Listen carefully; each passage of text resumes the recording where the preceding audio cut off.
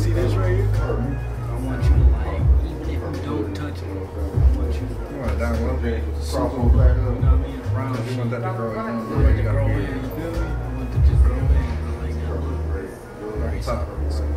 Behind here, slice that, keep it short. Coming down, keep it thick right here. Keep the side, bro. Tighten that up, sharpen that up.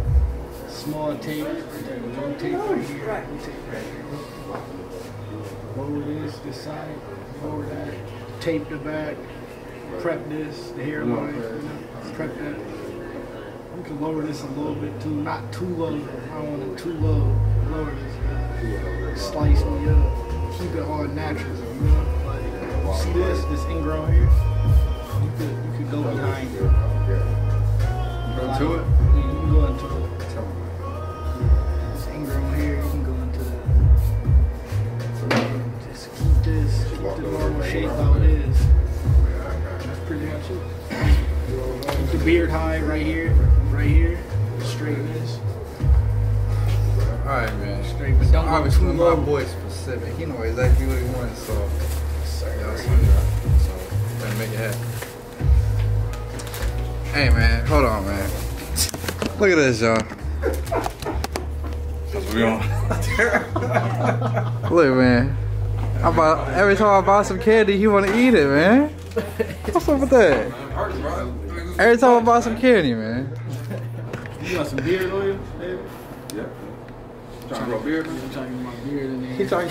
I might have to throw a few drops of money on there. What's good, YouTube family? Thank y'all for tuning back into another video. Make sure that y'all like, comment, and subscribe. This helps me a lot because it puts me more in YouTube's algorithm so that I continue to reach more people while using the gifts and abilities that God has given me to glorify Him in His name, to spread the gospel, and to make Him and His name known. Before I pick up any clippers, I want to go ahead and prep the hair. So what I'm going to do is, I'm going to hold it up with my clips, and then I'm going to comb it in the direction that I need it to lay. Y'all heard my boy asking about beard oil at the beginning of the video. Make sure if y'all want some beard oil that you hit me up. I got some all natural beard oil that works great, and you can use it in your hair. When it comes to cutting the hair down, I have a #1 guard on my Andis Masters, and I'm going with the grain. Anytime that you're cutting with the grain, you want to comb the hair out before you cut it, as you see me do in my preparation for the haircut. You want to comb and not brush, or not just cut into it, because if you just cut into it without combing or brushing, it's not going to be even at all. If you just brush, it's going to be super flat and it's not going to cut near enough hair off. So you want to comb it so it lifts the hair off of the scalp so that you get the most even cut possible and you get it down to the desired length that you need it to be. I just want to say this while I got a chance, y'all. This is like my brother since like 6th grade. Shelb, I love you, bro. I'm proud of you. You know what I'm saying? Keep grinding. You already know what it is, bro. God bless you. Now I'm gonna go ahead and set up my ball lines. Y'all heard my boy be very specific that he wanted to keep it a low taper, so I'm just doing it right to the top of his ear, going straight across in the back. Remember, y'all, when you're putting in your ball lines, it's the foundation of your haircut. It's gonna play a big factor in determining how even of a haircut that you can give. So make sure that you set your ball lines in nice, clean, neat, and even. Blow dryer to get the hair off, just courtesy of the client. And to begin my fading process, y'all, I have my blade open on my Andis Masters, and I'm going up like ½ an inch. And to establish my guideline, I'm gonna flick out. Then I'm gonna lay my blade flat, go to the top of the guideline that we just established. I'm gonna close my lever halfway, go halfway up the guideline. I'm gonna close my lever a little bit more, and I'm gonna nudge that bottom line. Then I'm gonna close my lever all the way and take that bottom line out completely. And in my opinion, the blade open and close before you use clipper over comb or a guard is the most important part of a fade, because it's the foundation of your fade and it's going to determine how clean of a fade that you can give. Then with clipper over comb, y'all, the big side of the comb is like using a 1.5 guard, and the little side of the comb is like using a 0 guard or a half guard. So I'm just working this 1.5 because I know I cut with the grain with the 1 close, so this 1.5 should cut right up into that perfectly. And y'all can see I'm just softening this fade up, and you heard him at the beginning of the video. Like I said before, he wanted this taper to be real low, so I'm just blending this out right here, and I'm doing a lot of detail work. By detail work, I mean lever play, so open and closing my lever when need be, and I'm using corner work, so using the last couple of teeth of my blade to pinpoint dark spots and bring them to the light. And as y'all can see, I do use the 0 side of the comb too. Y'all make sure as you are watching that you're paying attention to what side of the comb I'm using and how open or closed my lever is. Obviously, the bigger side of the comb, the longer I'm keeping the hair, the more open the clipper, the longer that I'm going to be keeping the hair, and vice versa.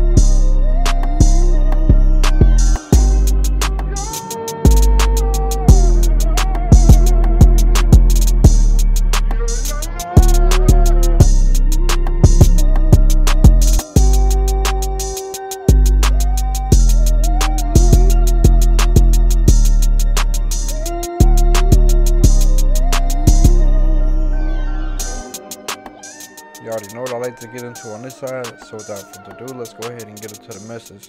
This is from Church on Sunday from Marie. She's the one who preached, so let's get into it. Jesus came so we could be reconciled to God. 1 John 3:8. Before Jesus came, we went to Abraham's bosom. Jesus came to destroy the works of the devil. The prayer of faith is any prayer prayed in faith, in line with the Word of God. James 4:7 and 8. Submit yourselves to God fully. James 4:7 and 8 goes in order. Make sure that y'all read that. The steps go in order. None of us are getting to heaven by works. Jesus is the only way to heaven. We're blessed to be a blessing. We have to know the Word of God. We need evidence. So you can't just say this, that, or the other because somebody else said it. You gotta know the Word of God. Know where you can find certain scriptures for healing or for miracles or whatever subject it is that you need help in or you need to help somebody else with. You should be able to know where to find it in the Word of God. To know God is to know His Word. The power is in the Word of God. Expect God to fulfill what He said. Go boldly to the throne of grace. Hold God to His word. He isn't a man that He could lie. God said He would bless anything we put our hands to. We need God every day. Seek Him early. Go to God with His word and spend time with Him. Spiritual warfare. To focus on God and not experience. Never give up. Walk humbly, knowing that we have the victory in Christ. Think about that saying right there. Never give up. Walk humbly, knowing that we have the victory in Christ. Y'all, that's so powerful. With unity comes strength. I heard a quote the other day that said, when one man stands up, it often encourages many more to stand up, especially for what is right. The enemy's job is to conquer and divide. Cast down all negative thoughts. That's a Bible verse. Once you start claiming God's word, it's yours, and it'll start manifesting itself in your life. God has so much for you. John 17:15 through 20. The Bible is the blueprint of heaven. Revelations 19:13. John 1:1 and verse 14. Jesus is Lord. When we want to overcome, we need to see and do what Jesus did. He gave us the perfect example to follow. Jesus is the perfect example to follow. 2 Timothy 3:16. The Word of God was written in a way for us to grow closer to God. Like I said earlier, to know God is to know His Word. You have to get in His Word and study His Word. That's the number one way to grow closer to Him. John 10:27. The Word of God is the primary way to grow closer to God. Read, pray, praise. That's top 3. Take time to listen to God speak. Another major way to grow closer to God is to be faithful and obedient and to listen and obey Him and His Word. Rely completely on the Holy Spirit to guide, teach, and lead you. Thank you, God, for being ever present in my life.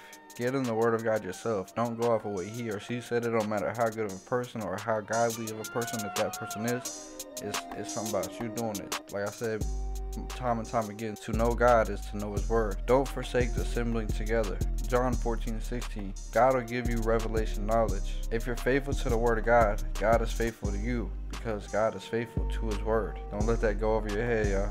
Scripture first, then caption. I wrote that for my Instagram videos. When I post, make sure I put the scripture first in the caption. Jesus is the answer. Jesus is the way, the truth, and the life. Alright, y'all, so to get into the lineup, what I did was I took a 1.5 close and I cut with the grain.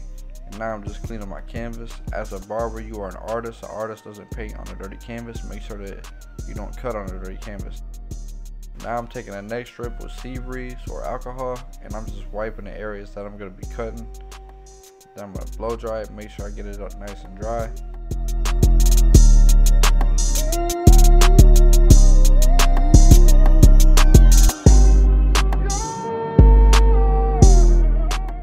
Now I'm going to use some Tresemme. I believe this is volume 4 or 5. I think it might be 5. And I'm just going to spray the areas that I'm going to be lining up. And then I'm going to spray the next strip with the holding spray. Same holding spray. And I'm just wiping it in the direction that I want the hair to lay. This is going to hold the hair in place. And it's going to give me better visualizations. So be able to get the best crispiest lineup possible. And it's a lot. A lot of your lineup has to do with the preparation you put into it. Then you want to make sure that you blow dry that. So with the front lineup, y'all can see I'm combing it. His lineup's pretty in place. He doesn't have a lot of overhang. So wherever I put this line at, it's pretty much where it's going to stamp it in. So with my lineups, I like to start in the front. And I like to work my way from the middle to the side. And once the front meets the side, that's when I tap the vertical bar in. Y'all can see I'm keeping this thing natural as possible. He said he wanted natural as possible. His front in a couple areas is kind of lighter, but a nice full thick hairline. So like I said, I like to take it from the front to the side. Once the front meets the side, I tap the vertical bar in. So here I go with the vertical bar. I'm just gonna make sure that I create that 90-degree angle, and he did ask me to push it back on the vertical bar in the video. Y'all can go to the front of the video and see he wanted me to cut the hair that he had already cut, because he was a barber previously, so he cuts his own hair a lot. With the C cup, I'm going to start at the bottom of the vertical bar, then I'm going to go to the bottom of the C cup, and I'm going to work my way to the top of it. Then I'm just rinse repeating, doing the same exact thing on this side, making sure that I keep everything natural and clean as possible, making sure that I always solidify my lineup. By solidify my lineup, I mean I do my first initial line right, put my first lineup in, then I'm going to comb the hairs down, and I'm going to cut any overhanging hairs so that there aren't any, so the lineup's solidified. That's going to make the lineup last as long as possible, and it's going to just add another detail level. It's going to add another level of detail in your haircut and your lineups, which is really one of the most important part of your lineups. So this is going to make the cut last longer for the client, and I promise you they're going to love it. So to do my ear lineups, y'all, I like to work my slant from the bottom to the top, and once I get to around the top of the ear, I like to convert to using the last couple of teeth of my blade or the corner of my blade to finish making that arch shape around the ear. Make sure that when you're doing any type of lineup that you're not pushing it back at all, and you're just keeping it natural as possible and clean as possible. Go over it multiple times, and I promise you eventually the line's gonna pop.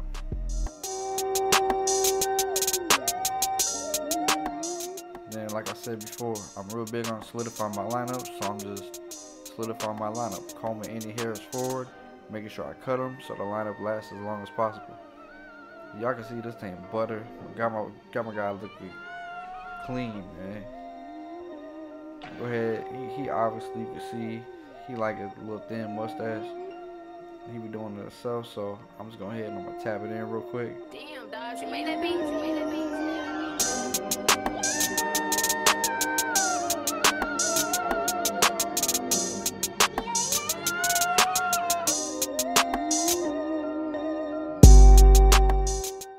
Y'all can see, man, this thing did not need any enhancements, but he's in town for the weekend, man.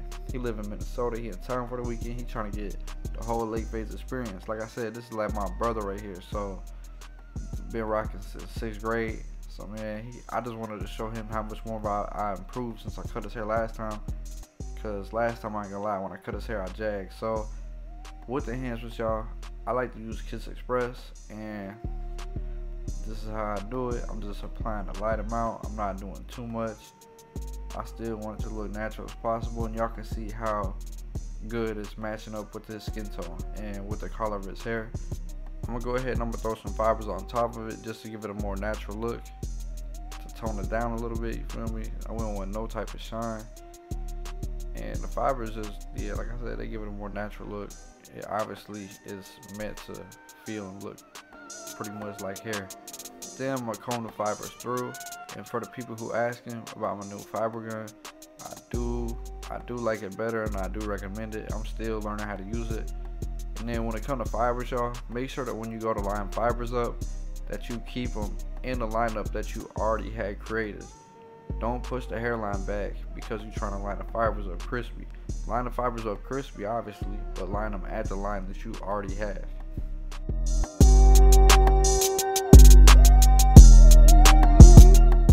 Right here, y'all, for the razor work, make sure that you stretch the skin, hold your razor at a 45-degree angle, and make sure that you just let the razor do the work. You don't gotta press hard. Make sure you don't want to cut the client.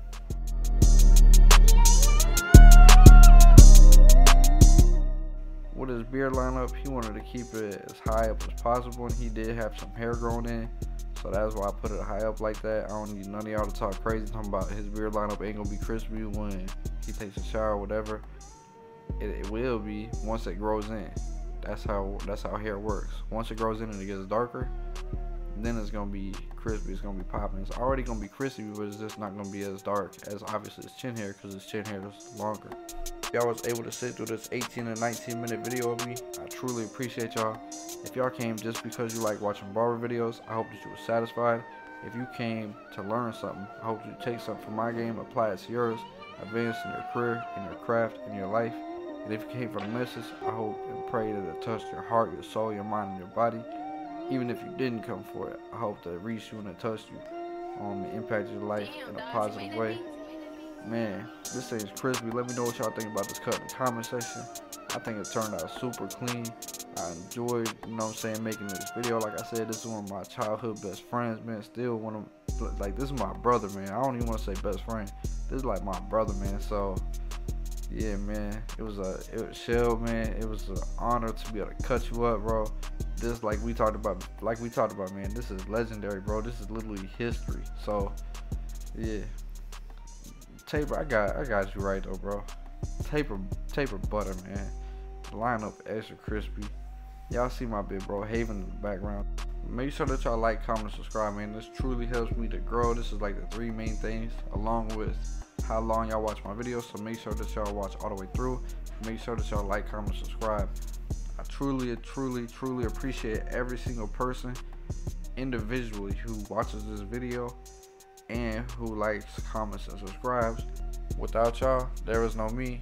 Most importantly, without God, there is no me. So all the power going on and praise be to God. Make sure that y'all continue to put people onto my videos who want to learn how to cut like me, who want to get it cut how I do cuts, who want to show it to their barbers, and most importantly for people who you think would enjoy the message, because that's what I'm trying to do.